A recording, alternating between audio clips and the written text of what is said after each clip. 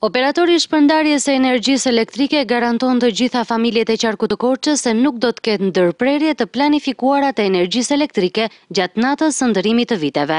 Sipas drejtorit të OSHEE-s, Artur Qeramixhi, janë marrë të gjitha masat për përballimin e ngarkesës së rrjetit. Sipas tij, të gjithë punonësit e OSHEE-s do të jenë në gatishmëri të plot 24 orë për çdo defekt të mundshëm të rrjetit të shpërndarjes së energjisë elektrike. Në ndryshim nga vitet e kaluara, sipas Qeramixhiut, këtë fundvit krahas punonjësve të degës teknike që janë në dispozicion për riparimin e defekteve, këtë fundvit janë në gatishmëri edhe punonjësit e degës së shitjes, të cilët bëjnë ndërhyrje në sistemin e matjes. Të gjithë punonjësit janë ndarë sipas fidrave dhe sipas turneve për të ofruar shërbim qytetarëve në çdo orë të ditës dhe të natës. Sa i përket bazës materiale, ajo është e plot, ndërkohë që të gjitha mjetet janë në gatishmëri dhe të shpërndara sipas njësive dhe agjensive. Krye-inxhinieri i OSHE-s, Gjergji Dishnica, na bën me dije se gjatë gjithë kohës, grupet e punës janë duke kryer matje të vazhdueshme të ngarkesave nëpër kabina për të patur situatën nën kontroll. Gatishmëria e plotë e gjithë punonjësve të OSHE-s ka nisur që në datën 22 dhjetor dhe do të shtrihet deri në datën 5 janar për të përballuar sa më mirë pa ndonjë avari situatën e mbingarkesës së rrjetit gjatë këtyre ditëve festive, sidomos në natën e ndërimit të viteve.